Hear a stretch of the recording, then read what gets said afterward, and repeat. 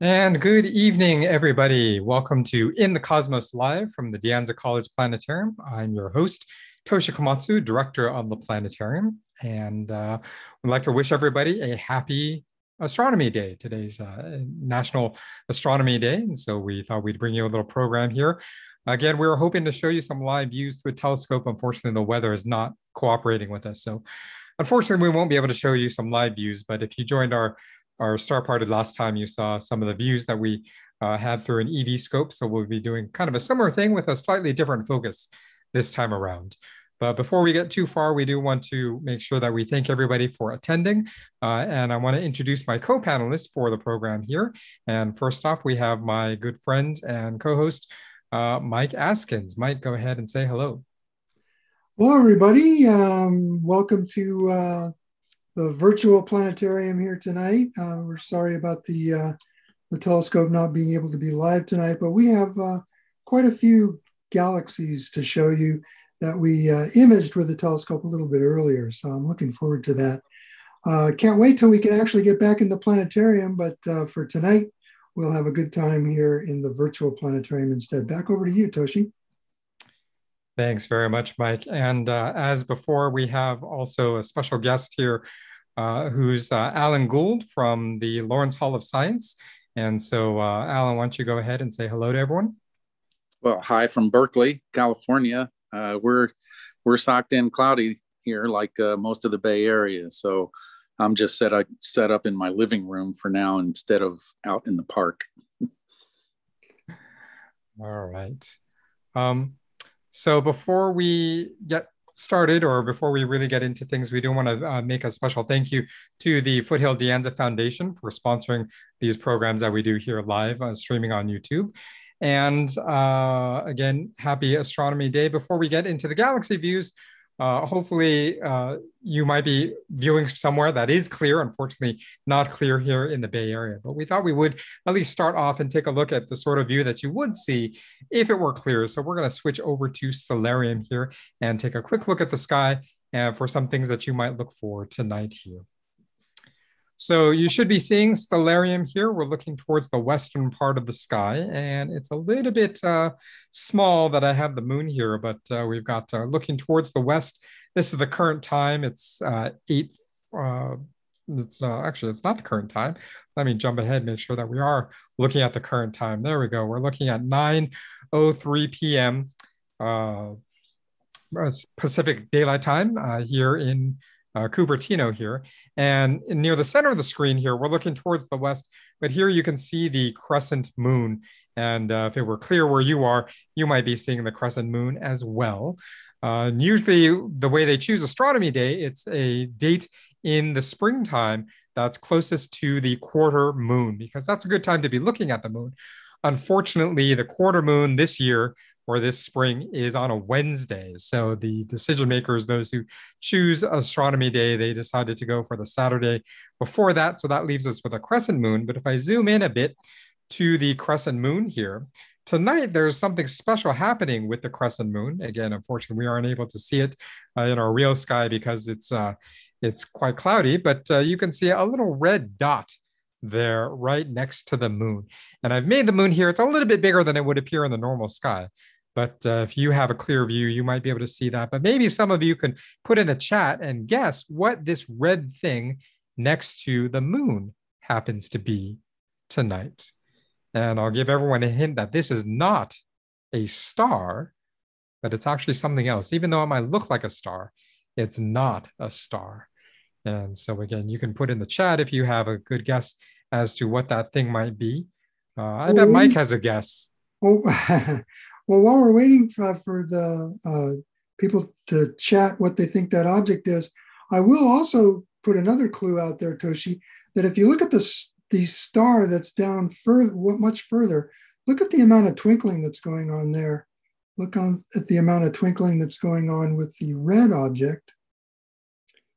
That may give you a clue.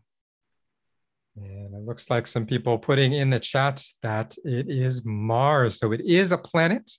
And tonight we have a close approach of the moon and Mars. So if it's clear where you are and you can see the moon, a beautiful crescent moon next to Mars. Mars isn't as bright as it was a couple months ago. It's starting to get a bit fainter in the sky at the moment, but a couple of people did recognize that this is Mars that we're looking at. So a nice close approach of the two bodies there, and that happens every now and then. This is a particularly close approach. The Mars and the moon are only separated by about 1.5 degrees. They're actually a little bit further away. Their closest approach will be in a little bit here, actually 9:51 Pacific Daylight Time is when they will be at their closest. They're very closest. Right now, we're a little bit before that, so they're a little bit further than 1.5 degrees. That'd be pretty nice to be able to put those in the binoculars there, Toshi, because I'm wondering if anybody can see the Earth shine, the little bit of glow of the normally dark side that you'd get there, reflecting light from the sun off the Earth and back to the moon. I love to be able to see that when I can, and with a pair of binoculars tonight, I'm wondering what that'll look like. Yeah, that's a great point that this pairing of the moon and Mars, it's a little too close to catch in a telescope if you had a telescope, because a telescope generally gives you a much narrower field of view. But in binoculars, this would be very pretty. And I bet you would be able to see some of that Earth shine that you were talking about, Mike. Cool. And so I think you mentioned, Toshi, I'm sorry if I missed it, that this is sort of right in a specific constellation, that constellation Gemini, right? Yeah, it's right in the middle of Gemini. I've backed away here a bit, and I can highlight one of the stars of Gemini, and that's a star called Castor that I've just highlighted. But I do that just so that I can pick it up in Stellarium. We can see sort of the dot-to-dot version of the constellation here. And then I can turn on the artwork so we can see Gemini, the twins here, and you can see that the moon and Mars are sort of right in between where right in between the two twins there. So again, pretty pairing in the sky. Again, a wider field of view. You can see the two twin stars above them. Again, Mike was pointing out how stars twinkle. Mars does not twinkle because planets, as a rule, generally don't twinkle, at least not nearly as much as stars do. And that's because stars are pinpoints, even through a telescope, even through magnification. But planets, they appear as a disk. And so there's much less twinkling that we get. Not all that twinkling is due to our atmosphere. But not too far away from the twins and Gemini here, looking at the moon. The point of interest that we were looking for is a little bit more towards the south at the moment, a little bit higher up in the sky. I'm heading over towards a different part of the sky here where there's one bright star over here. And Mike, why don't you tell us a little bit about this star that I'm highlighting here?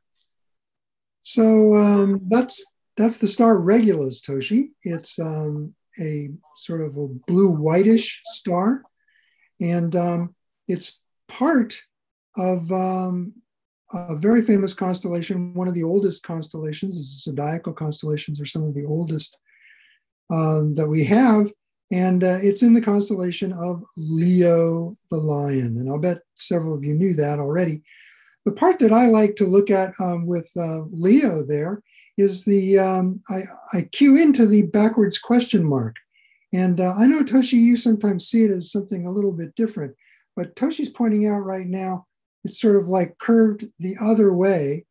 There's the question, and the mark is down below there. That's Regulus. And Toshi, the rest of that constellation there, the other stars that are back there are sort of the tail end of Leo.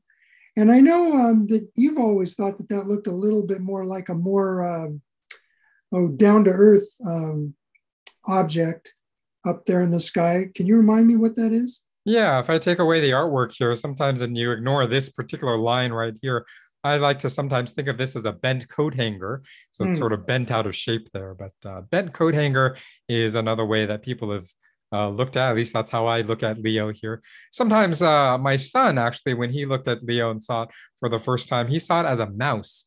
And if you imagine this part as being the head of the mouse, here's the body, and then the mouse has a little tail behind here. So several different ways we can see different constellations here.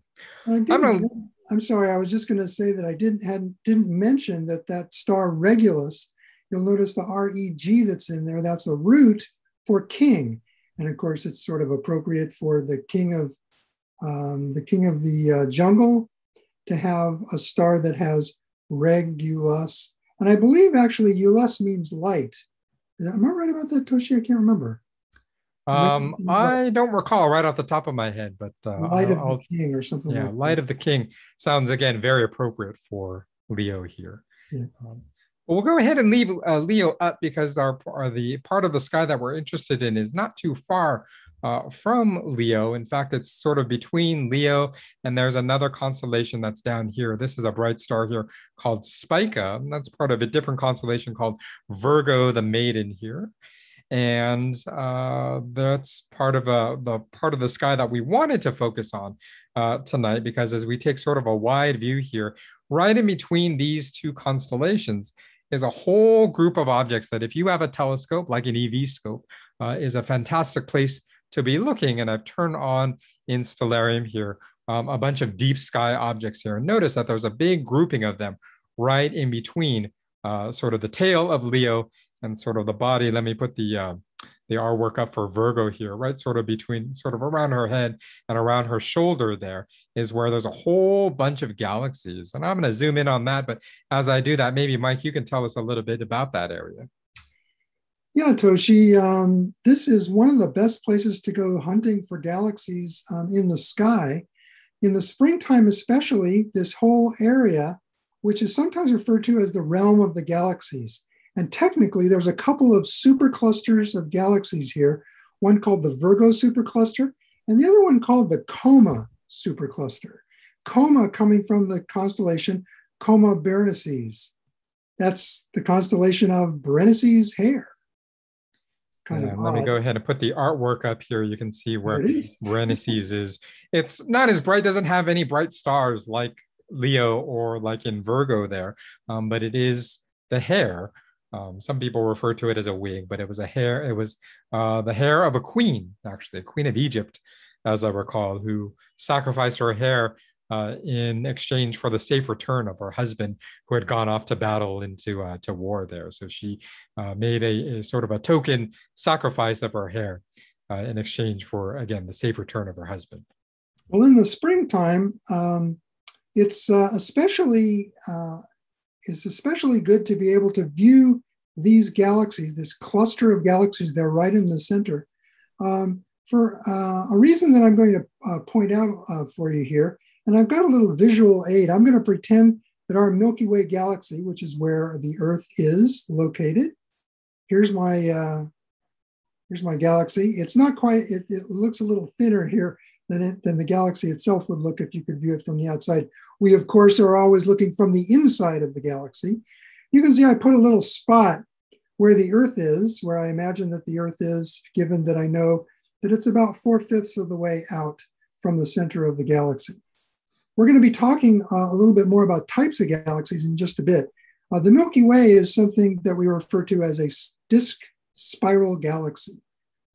A disk type galaxy because it's got this sort of disk shape. Most of the stars are in the disk of the galaxy here. And if you are in the galaxy, like the Earth is, and you look out in the direction of this disk, you're going to find it fairly bright. You won't find a lot of galaxies looking in that direction because there's so much of our own galaxy that's there instead, which blocks the view. The other galaxies that we're looking for are out in different places around the Milky Way. So if you look in the direction of the disk, you're not going to see very much. But if you look in a perpendicular direction out of the plane of the galaxy here, you're going to see more galaxies. And it turns out that that realm of the galaxies, the Virgo cluster and the Coma cluster, are right in a very advantageous direction, perpendicular to the disk plane of the galaxy there. And right in springtime is when it's pretty much overhead, that cluster, that set of superclusters there, the realm of the galaxies. So springtime is one of the most famous times for amateur astronomers who have got their backyard telescopes wanting to take a look at galaxies it's a perfect time to go looking for them. And that's why tonight we're focused a lot on galaxies. We saw a couple last month, but we're going to see even more of them this time and look at one particular one of those clusters, the Virgo supercluster. Anyway, that's sort of the idea of that, the realm of the galaxies there. So we just wanted you to know sort of where that is in the sky. It's right up near the tail of Leo there. Oh, back over to you, Toshi. All right, thanks, Mike, for that explanation on the realm of the galaxies. And as we're looking around, again, as Mike said, springtime is a great time to look for galaxies because we're looking out of the plane of our galaxy. There isn't really an analogous spot looking south out of our galaxies. So sort of springtime is really the best time to be looking if you have a telescope, as Mike mentioned. And speaking of telescopes, again, we can't show you the live views through the telescope, but I know Alan has his telescope at least set up so that we can take a look and see what that looks like. So Alan, I'm going to turn it over to you so that you can show us what the eVscope looks like, even if we don't get to see it actually in action here. So Alan? Okay, well, let me move to a place. And in fact, there's a little button on my phone here. Maybe I can switch the view.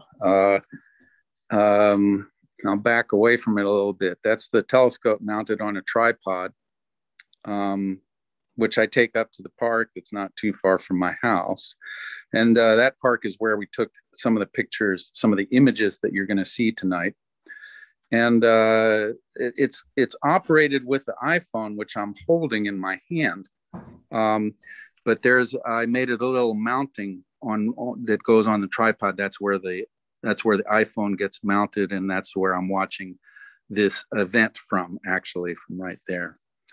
But that's it. It's only about 5 inches in diameter here. It's a relatively small scope, but it gets very good images.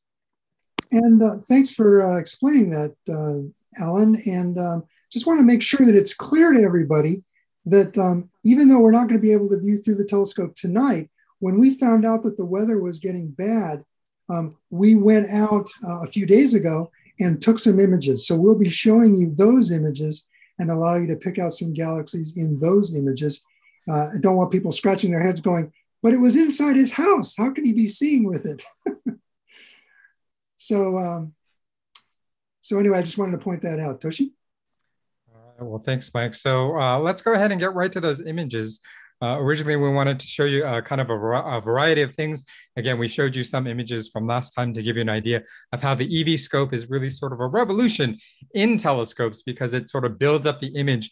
The longer you leave the telescope on the object, the better and better the views get. So we won't have images this time that show the progression, but we'll have sort of final product of good views, or what we thought were some pretty good views of these different objects here. So I'm going to go ahead and switch over to the first slides. And I think, Mike, you're going to go ahead and talk us through those. Yeah, Toshi, we're starting with something that is in the Milky Way galaxy, not an external galaxy, but we're going to look at a couple of things that are more close by. And the one that you're seeing here, as very clearly labeled there, is called the Owl Nebula. And I wonder if you can, if anyone happens to know, if they know about this particular object, why it is called the Owl Nebula. And I can sort of see it as I look at it, and maybe some of you are looking at it and it reminds you of something, you go ahead and chat it. I know there looks to me like there's a couple of eyes there, sort of darker. And what strikes me about this image, Toshi, when we were watching it come in a few days ago, was the color. And it's a very bluish color. This is something called a planetary nebula. And that's a very confusing name because a planetary nebula makes you think it has something to do with a planet. Well, it turns out that many years ago, before people knew the nature of things up in the sky, they would take the telescopes that they were able to build at the time, probably like in the 17th and 18th or 18th and 19th centuries, and they knew that it was sort of planetary in the sense that it kind of had a round shape, as planets sometimes do. So they called them planetary nebula. Well, we know that a planetary nebula is not anything that has to do with planets, but it is the result of the puffing up of the star that's at the center. And you may be able to actually see one of those stars. And I think Toshi's pointing right at it there. It's right Yeah, there. there's that central dot in the center of all that fuzz there. Once was a star, probably very similar to our sun. So we're getting kind of a sneak preview of what our sun might look like in a few billion years at the end of its life. The sun will puff out its outer layers of gas. And that's what we see here. That's what the nebula is here. Nebula is just a fancy word for a cloud of gas in space. Planetary nebula is one that, again, to the early telescopic astronomers looking at it, they didn't get very much detail. So they saw things that kind of look like disks. So they thought maybe they were planets. Today we know that they're not. The whole diameter across here is something probably on the order of a light year. So there aren't any planets that are a light year, 1 light year across. So this is quite large here, but the central star puffed out its outer layers. And as Mike said as well, how struck he was by the color that you can see here. I wonder if Alan, if you wanted to say anything about the sort of color that we saw, or anything else that you remember about this particular image. Well, I when I was observing in my younger day with telescopes a couple telescopes that I built myself, I could never see color in the images. So I was pretty much astounded when I pulled out started getting images from the eVscope and having an enhanced image collection system that actually was bringing out color. And I found it kind of amazing, because most telescopes, you just can't see the color in those objects. And I'm reminded that this was about an 11-minute exposure. Hey, Alan? Yeah, I think it's written on it's too small for me to read, but it's written on the image. Yeah, I can see that, 11 minutes. The other thing I want to do is make sure that people are getting a sense of the distances of the objects. We're going to be moving out farther and farther from the Earth here as we continue to look at objects. And this particular object is about 2.6 kilolight years. In other words, about 2,600 light years. Now, just to remind you, if you've forgotten or didn't know about light years before, the light year is not a measure of time. It kind of sounds like that because it says year, but it's a measure of distance, and it is the distance that light travels in 1 year. So basically, we're saying that 2,600 of those in a line is how far away this object is from Earth. And the other factoid that I've got here that I'll mention is that the estimated age of this nebula, what I mean by that is the little star that ran out of fuel and puffed out its outer layers, did so about 8,000 years ago is the estimate. So it's been looking like that for quite a while. Rather recent in astronomical terms, hey, Toshi. But yeah, you find out very quickly as you study astronomy that things get very old very quickly. Most things are quite ancient in the sky. So even 8,000 years is something that's relatively recent when you're talking astronomical terms here. So this is under 3,000 light years. Let's go ahead and move to the next object that we were able to image with the telescope. Well, before that, just a quick view here of this is a more detailed view through someone else's telescope. And again, you can see some color here. I would like to note, though, that those images that we're going to be seeing through the eVscope, through Alan's, haven't been photoshopped. They haven't been adjusted. It came straight out of the telescope as is. This one probably has gone through some enhancement. The person probably spent several hours stacking images and getting a sort of a nice detail and a nice close-up view. And that's something that you can do with your own astrophotography rig. Is you can zoom in on the object and you can take a lot of images and stack them together. But that takes a lot of time and takes a lot of patience. But with the eVscope, it just sort of appears this way. But again, just sort of a nice detailed view. This one, because it's closer up, you can sort of see the two eyes that people have seen to note this as an owl in sort of a darker area down here that might be like a beak for the owls. So that's why it's called the Owl Nebula. Well, this started as a single star, but the next object that we're going to look at is a whole bunch of stars. In fact, about 500,000 of them, all in a cluster.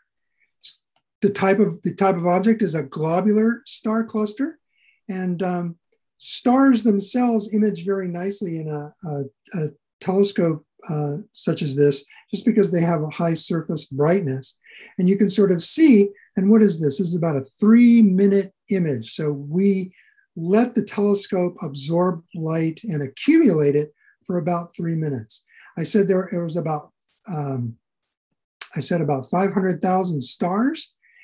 And this one, the age of this one is interesting as well. Let me back up and just say, let me tell you the distance, because I told you the distance of the last object, that was about less than 3,000 light years. This particular one is estimated to be about 33.9 thousand light years, or about 33,900 light years. So about 10 times as far away. These globular clusters are fairly far away compared to other things that we find in the disk. This is actually found in something called the halo, right, Toshi?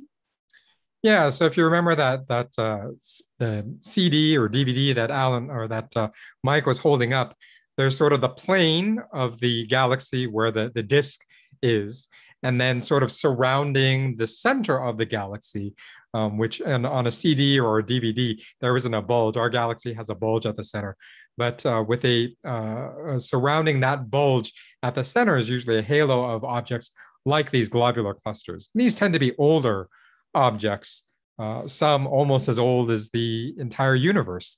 So they tend to be very old objects here, but some of the detail that I can see in this image is that, again, there's a lot of them concentrated in the center. There's a few less as sort of you go outwards in a globe or in a sphere, and they're all globular clusters are sort of their characteristic is that they are shaped like a globe, where the stars are distributed like in a globe.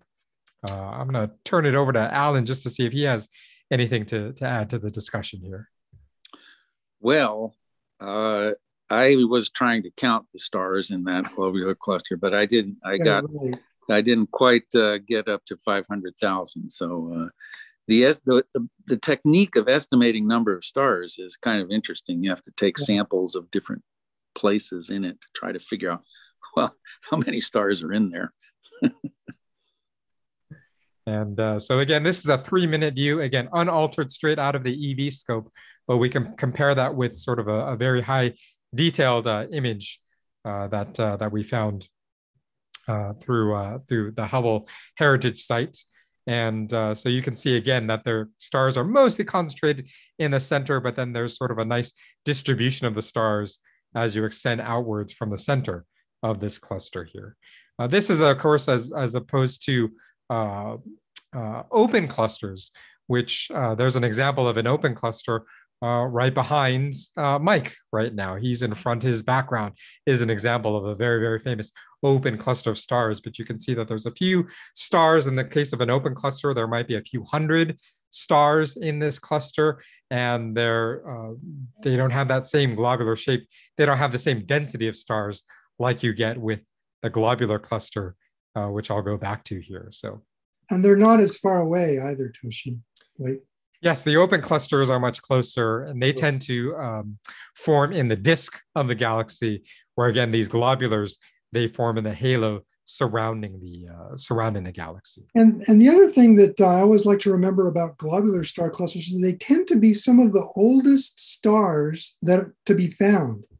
And in fact, this particular one is estimated to have an age of about 11.4 billion years, stretching back to very early periods in the galaxy's history. Yeah, 11 billion years. That's quite a fraction of the age of the universe, which today we're stating as 13.8 billion years. So we're talking about 11 billion versus the age of the entire universe. Again, that's about 14 billion. That's quite old. Again, we're talking about astronomical objects. There are a lot of them very, very old, especially in terms of the age of the entire universe here. So anyway, let's go ahead and progress further out here. We had taken these two objects that were in the galaxy, the Milky Way galaxy, in our own galaxy. What we'd like to do is talk a little bit about galaxy types here so that you might be able to get an idea of the three different types to be able to spot in some of the images that we'll show you, to be able to spot some of these types. Now, some of them are very, very faint and difficult to type, but some are brighter and more easy. Let's see, there was a question here. How can the globular cluster be older than the Milky Way? We don't think that it is. And what you have to start thinking about, if those formed at the same time as the galaxy, that means that the galaxy is older, is something on the order of the same age. Toshi, do you have any insight into that? I'd have to look up exactly the answer to Paul's question there. No, I don't have any particular insight. Actually, I would turn it over to Alan to see if he would have any insight on that. Well, the ages that you were mentioning, the age of our galaxy was less than, you said it. Well, the estimates now are like 13.8 billion years for the age of the universe. Yeah. But the age of our galaxy is less than that. So galaxies have been forming since near the beginning of the universe, but I think they tend to form and then they evolve over time, and they change their shapes. Some of the shapes that you're going to talk about, Mike, are things that galaxies evolve from and into. I don't think that answered the question, but those are my insights. Yes, great question in terms of very interesting effort to try and gauge the age of things that happened that far back in the history of the galaxy or of the universe. Let's go ahead and look at that slide again, Toshi, the galaxy types there. There are three basic types of galaxy shapes. They're categorized by shape: spiral, elliptical, and irregular. There's also one called, one that we won't talk about too much. We don't have any examples of it, I don't think, in any of the ones that we're pointing out here tonight. But something called a lenticular type galaxy is a cross between spiral and elliptical. Well, let's learn about spiral, elliptical, and irregular and go from there. And you can see I put some of the characteristics, the words that describe the basic shapes in the bullets there. So a flat disk, we talked about how the Milky Way is an example of a spiral galaxy. Whirlpool shape, that's sort of the classic view there that we like to see in galaxies. Many, in fact, something like 60% of galaxies as a whole have this spiral look and whirlpool type shape. Stars are found in the arms, that's where they are made, and usually have a central bulge. So if you were to look at it from the side, and we don't have any examples here of looking from the side, but you would be able, if you found an example that is like that, you would find sort of bulges in the middle. Sometimes the bulge is also called the nucleus. The nucleus. That's spiral galaxies. Elliptical are a little bit smoother. They have a little less detail. There is no disk. They're sort of roundish or oval, and the stars are distributed fairly uniformly. And Toshi's pointing out an example of an elliptical galaxy. Many of them in the Virgo supercluster the ones that we call attention to, tend to be ones that are elliptical in nature. But again, they can have a very bright center and then very gradually drop off in terms of brightness. They can either be ellipsoidal or circular, depending on the object that you're looking at. And Mike, I wanted to jump in that sometimes it can be a little tricky to tell if you have a spiral galaxy, but you're looking at it sort of at a funny enough angle. Sometimes those arms aren't quite as apparent. And so sometimes they can look a little bit like an elliptical, but do you want to kind of be looking for that bulge and maybe see if there's some, try to compare if it looks like it's sort of more uniform. You can make out anything that looks like arms, or if there are arms, or if there aren't arms there. So spirals, when you see an elliptical, again, it's sort of football shaped. Again, pretty uniform in the distribution as of the stars. As you go sort of outwards, they decrease. But the tricky thing about spirals is sometimes you see them face on, like you see in this example here. Sometimes are a little bit of an angle. Sometimes we see them edge on, and those can look a little tricky as well. So, but the main way we classify galaxies, again, by shape. And if you don't have something that's spiral, and you don't have even sort of an edge-on spiral that maybe is trying to trick you, and you don't have an elliptical, that leaves that last category. Mike, why don't you tell us a little bit about that? That's the one that's one of those great names that astronomers give things that it's kind of obvious, irregular. In other words, it doesn't have the symmetry or the aesthetic sort of, what do I want to say? The aesthetics that some of these ones like the elliptical galaxies or the spirals have. They're just different shapes. And I put in there that they're often shaped by close encounters. Galaxies many times get very close together and even pass through each other in a way that some people might call colliding. Something that's going to happen in our own galaxy in several billion years when the Andromeda galaxy, which is speeding toward us, we're speeding together with the Milky Way and the Andromeda galaxy, they may interact. And who knows, if you wait long enough, we may end up with an irregular looking thing that's left after Andromeda and Milky Way end up colliding several billion years in the future. Yeah, I heard some astronomers that are thinking about this collision that's about to happen between the Milky Way and the Andromeda. They've thought about, well, what do we call this merged galaxy? And some people think that we should call it the Milkdromeda galaxy is what I've heard, or they've come up with some other names there. Well, the good news about that, Toshi, is there's plenty of time where we have to think about, is that really the best name that we could come up with? Yes, so you've got several 100 million years, as I recall. So yes. All right, let's see. So we've got spiral, elliptical, and irregular. And those are the ones that if you could just remember, you're going to look for spiral arms first. If you can't find that, can you find if it's sort of symmetrical looking like the elliptical looks? And then finally, if it's not one of those two, does it look kind of odd and look like possibly there's something really strange going on? Those are usually the irregulars. So Toshi, maybe we can go ahead and take a look at one of the galaxies that we imaged a few days ago and see if people watching the program can type this particular galaxy.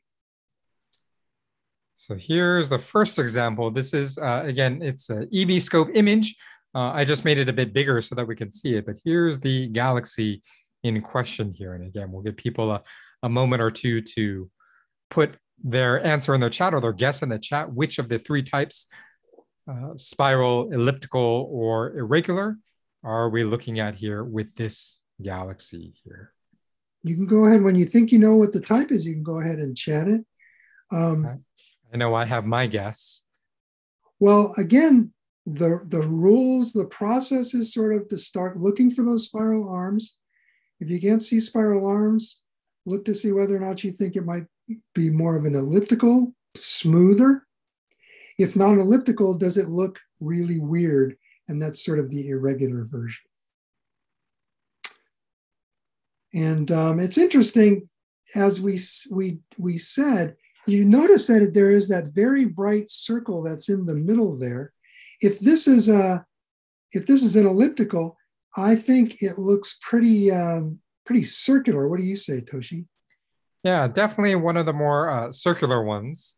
And I wonder if people can also remember back to the globular cluster, which was, again, sort of circular in the shape of a globe.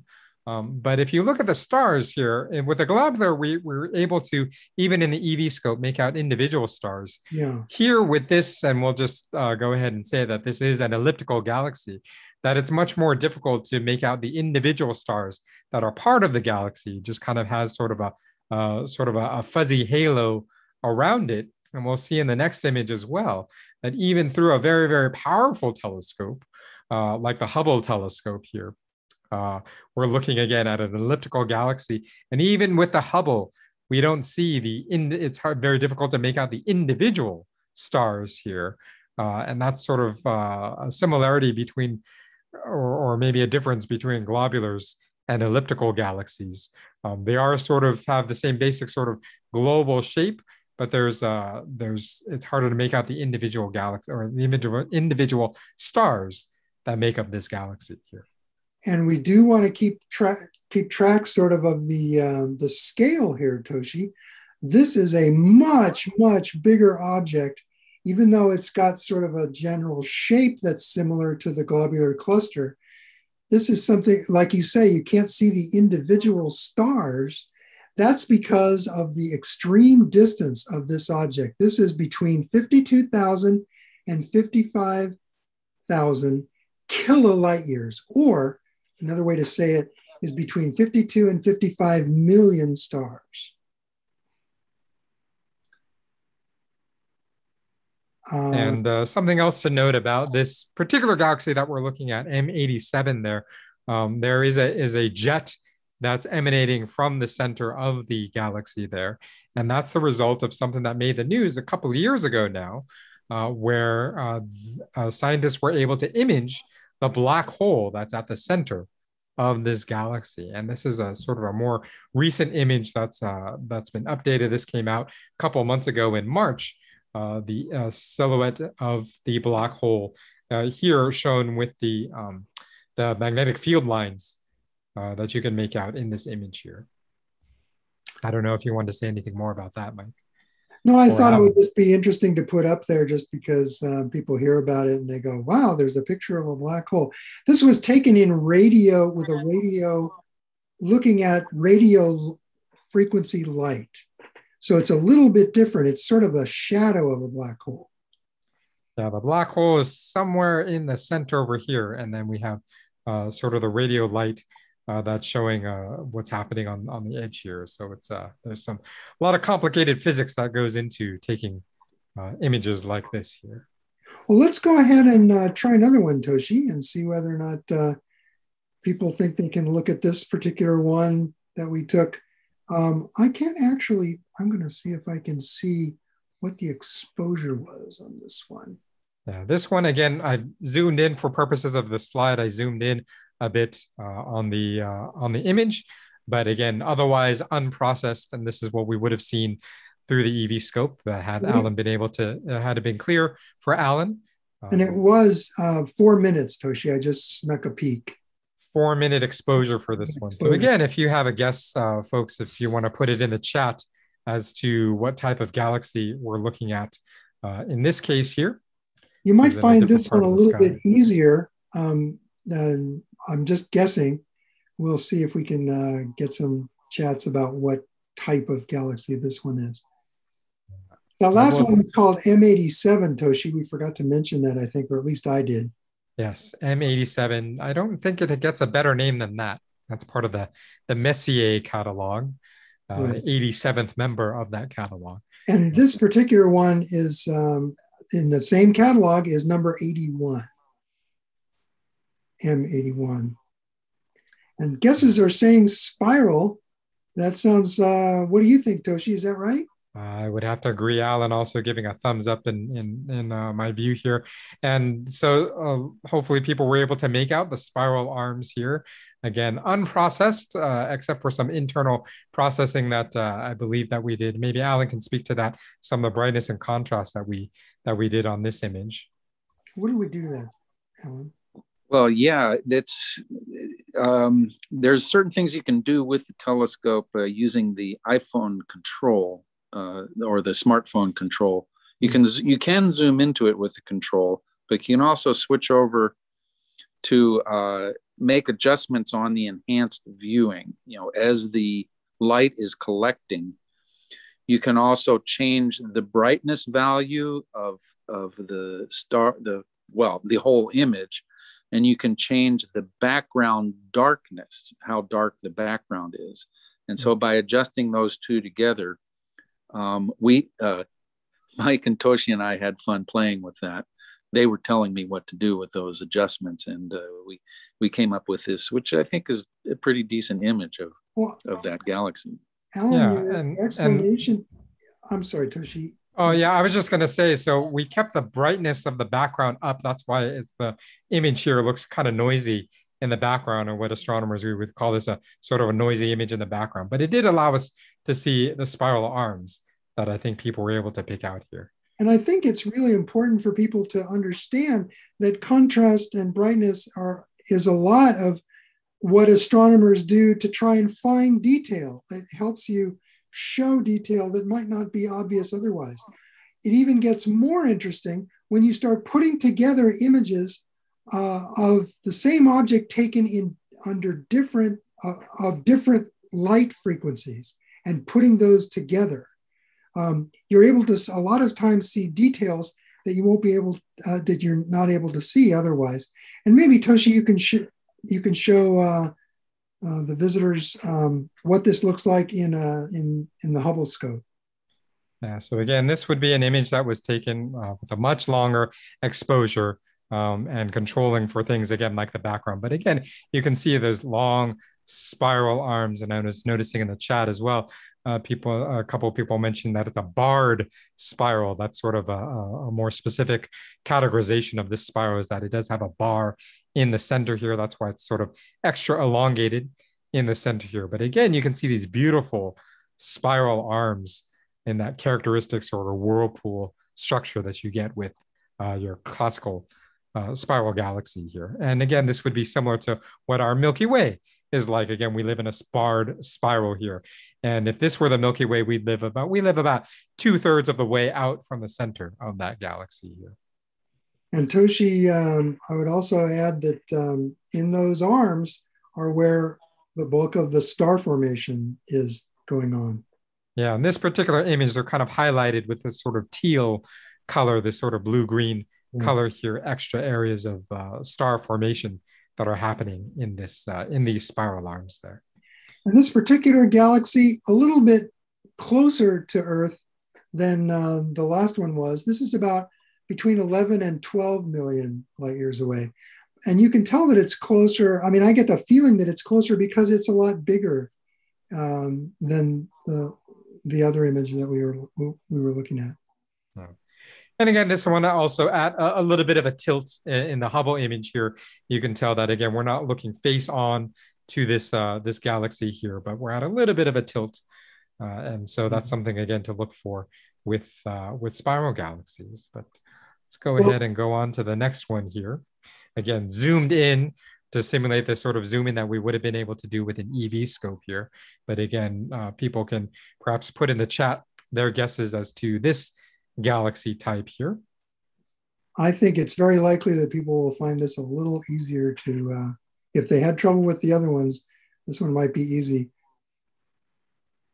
And again, let me see if I can catch the distance here, because I'd like to keep track of that for us. About 12 million light years from Earth. So very similar to in fact, this galaxy is M82. The last one we looked at was M81. They are very close together in the sky, even though they may be many, many light years apart physically, but were named sort of sequentially in Messier's list, M81 and M82. And wondering what people are thinking about this one. We only had one left. If you use the process of elimination, you could, if you remember what that last one was, this was the one that is sometimes shaped by the history of what happened to the galaxy. And guesses are saying irregular. Great. Yeah. And one clue that I like to look for, because again, well, the thing that I look for is this sort of dark lane that you can see in this galaxy. if that dark lane weren't there, I might guess spiral because it looks like some of this outer part there, maybe that's an indication of spiral arms there. I might have been convinced to elliptical because it has sort of that elliptical shape. But again, is it a spiral? That's on its side. But again, having sort of this dark lane, these sort of these asymmetries are kind of what give it away that this is going to be an irregular in this case. Well, thank you, Toshi. Carolyn Brown is pointing out that I should define what Messier's list is.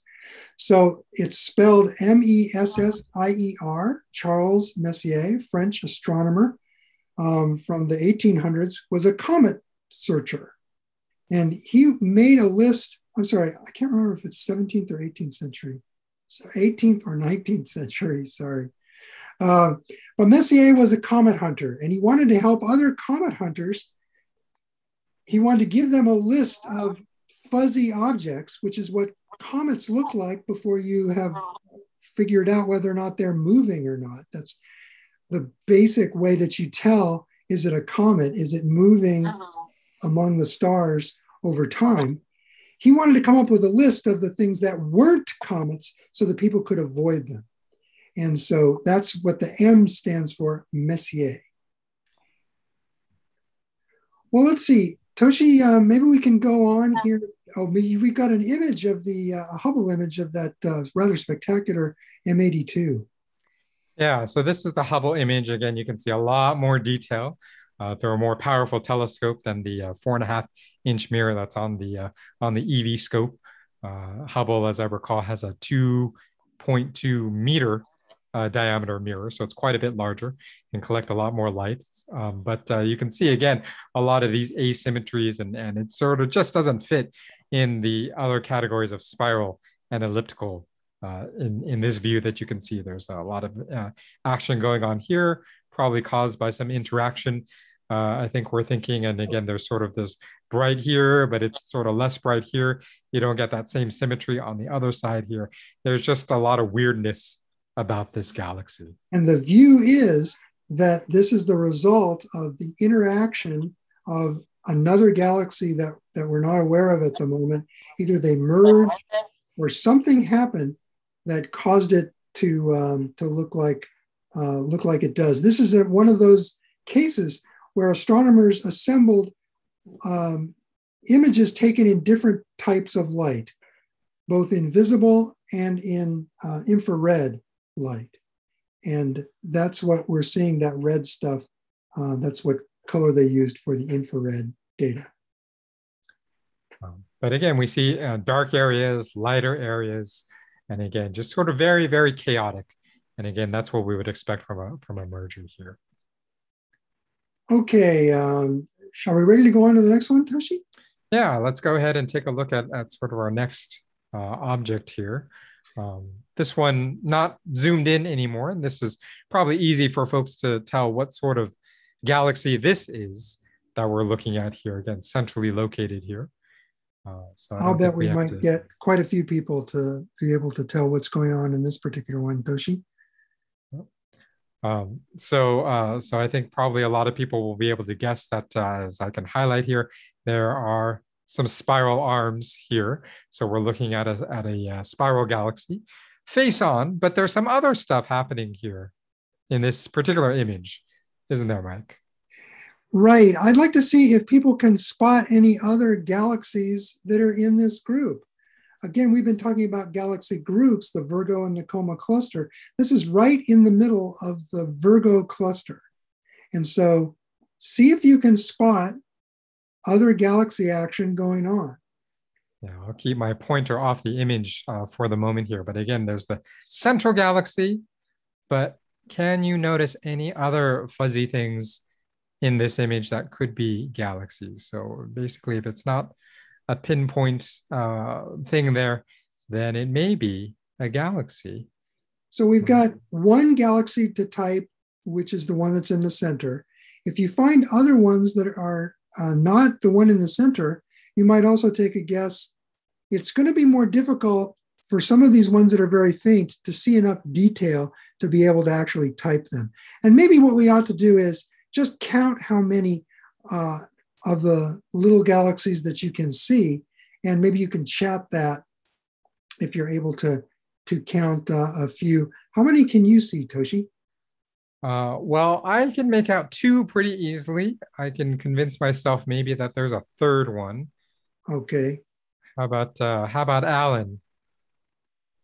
How Yeah, many? I think that's true for me too. I can imagine some others, but two or three for sure. And maybe Toshi, we can go ahead and people are saying three, Toshi. So I think there's some agreement there. There we go. And I went and looked at a star map, and I tried to, I went and figured out what the catalog numbers were of there. I just told you about the Messier catalog, but there are lots of different catalogs of objects. There seem to be two more to the left and one in the lower right. Yes, that sounds like the ones that we pointed out there. Good for you. Congratulations. Two more, maybe the ones that are up to the upper left there.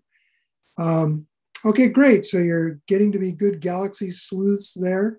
There might be Mike, what blows my mind when I'm looking at galaxies, I don't know if you've mentioned this before, but when we're looking at galaxies, these are many millions of light years away.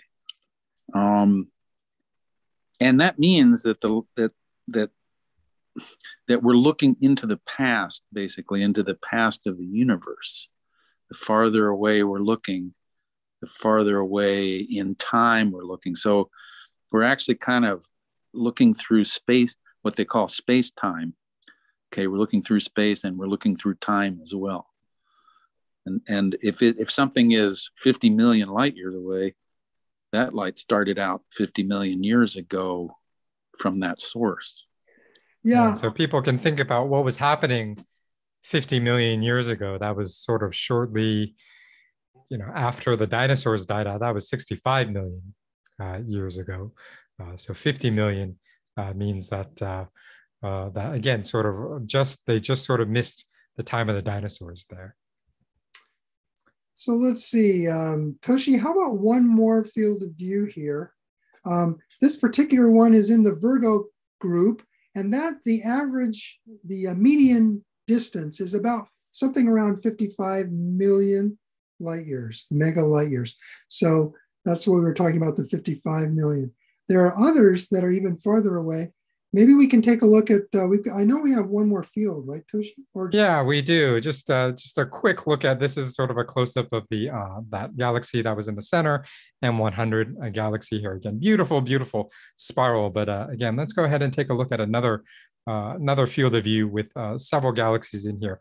Again, there's a couple that are pretty obvious there, but maybe you can look around in this image and see if you can find any others that you might recognize in the view here as well. This is a different part of the cluster.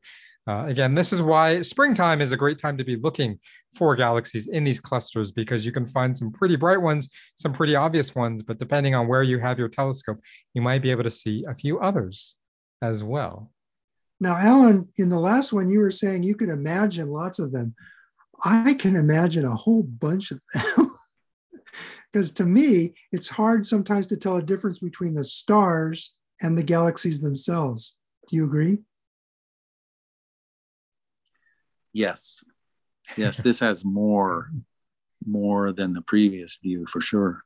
And I know I've seen images that there seem to be more galaxy images than actual stars. Have you seen those? Yeah, the Hubble deep field, when they spent a whole lot of time collecting light in a particular area of sky. Practically everything that it could see was a galaxy. Yep. Yeah, we can go ahead and highlight for everyone that there's a couple more that were highlighted here that are definitely galaxies, but there are actually some other galaxies in this field of view as well. A little bit too faint. I'm not sure that it would show up through streaming on YouTube here. So we didn't highlight them, but definitely a couple more that we have highlighted here. But beautiful pair of galaxies that we have in the center, another sort of famous pair that to be looking at, that's sometimes called the butterfly galaxy pair that people look at. And again, these are two spiral galaxies, but it looks like they're about to collide and about to merge. So we're catching them just before they begin interacting, and they might turn into an irregular in the somewhat near future here. And then in this view, you can see some other fainter galaxies going on here. So another mind-blowing thing is that the number of stars in each of those galaxies is in the hundreds of billions. Large galaxies have hundreds of billions of stars, and there's I don't know how many hundreds of billions of galaxies out there. So how many stars are there in the universe? I'm glad you don't have to count those, Alan. What I noticed, what I thought was very interesting when I was studying up on this particular galaxy pair, is that astronomers are excited because these are two galaxies which are believed to be getting close to merging, but haven't quite started the interactions yet, or just barely started them. Now, they're not excited about it because they feel like they can watch the interaction happen, because of that, of course, that the differences won't be apparent for millions and billions of years. So there's not really something to be looking forward to, but certainly to be able to do a little bit of research on very early collisions like this, the start of early collisions. I know we're sort of running out of time here, Toshi. What do we have any other slides that we wanted to show here? No, I think that's probably a good place to wrap up. And so we'll go ahead and do that. We'll wrap up here. I want to thank both Mike and Alan for their time here. And I hope folks were able to enjoy this sort of preview of galaxies. Again, unfortunately, because of the weather, we weren't able to bring you any live views of the galaxies like we wanted to. But if you have access to a telescope, again, spring is one of the best times to be looking for galaxies. So we hope you get a chance someday to look through a telescope and find some of these beautiful, beautiful galaxies. But Mike, I'll hand the reins over to you for a moment to say, if you can say your goodbyes and say your thank yous here. Sure. Thanks everybody for coming and giving us a chance to be with you. The virtual planetarium, I can't wait until we can get back together in the real planetarium again. And hopefully that will be able to be sooner rather than later. But I hope you'll be able to go out and see some of the, let's see, Toshi, maybe I'll finish my goodbye and then you can go ahead and maybe look at some of the questions there. But basically I was just gonna say, we'll see you again. We'll be doing some more of these in the future.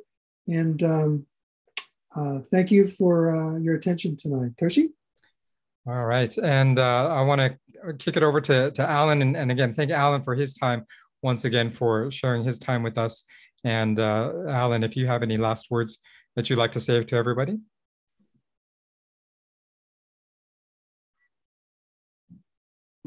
Yes. Two things. One, thank you. That was a lot of fun. I enjoyed that a lot. And the other thing is, I'm jealous of the Hubble Space Telescope because they don't have to worry about clouds. That's right. Yes, that's why they put it in space. That's the advantage of a space telescope. All right. Well, I'll close things off here. Again, thank you everybody for joining us for this virtual star party. Happy Astronomy Day once again. And even if you don't get to see the night sky tonight because it may be cloudy where you are like it is for us, hopefully you get to enjoy the night sky. And the next time it's clear, whenever that is. But we'd like to thank you very much. Also, we'd like to once again extend our thanks to the Foothill de Anza Foundation for their support of these star parties, and to let everybody know that the next star party is happening on Friday. So this will be a bit of a change in schedule, but it will be happening on Friday, June 18th. Friday, June 18th. And again, we'll be starting at 9 p.m. for that. So hopefully you can join us then. But until then, this is the Anza College Planetarium. Thanking you all very much and wishing everyone a very good night. And we'll see you next time.